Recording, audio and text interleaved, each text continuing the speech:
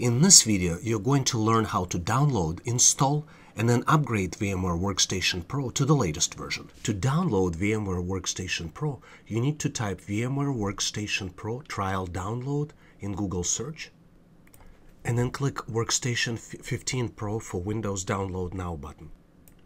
And once download is complete, you double-click on downloaded exe file to start the installation. Then you go through the installation wizard and click Next and choose different options based on what you're trying to accomplish. Once installation is complete, you can either enter a license right there, or you can click Finish and use it as a trial version. When you launch VMware Workstation and upgrade is available, you will see this message that's currently shown on the screen. You need to click Download and Install. You can also skip this version if you are in a hurry and just trying to use VMware, or you can put a reminder on. So I'm going to click Download and Install.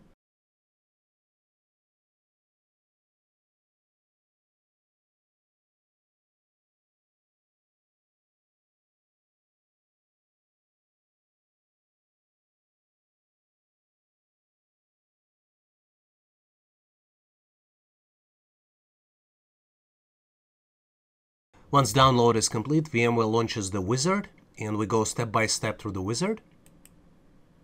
So it tells me that I need to close VMware. So what I'm going to do, I'm going to close VMware and continue with the wizard. Click Next, accept terms and conditions. Click Next. I don't need an enhanced keyboard driver.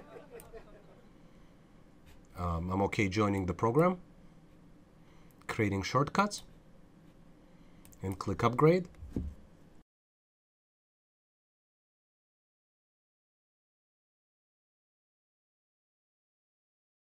And once install is complete, we'll just click Finish.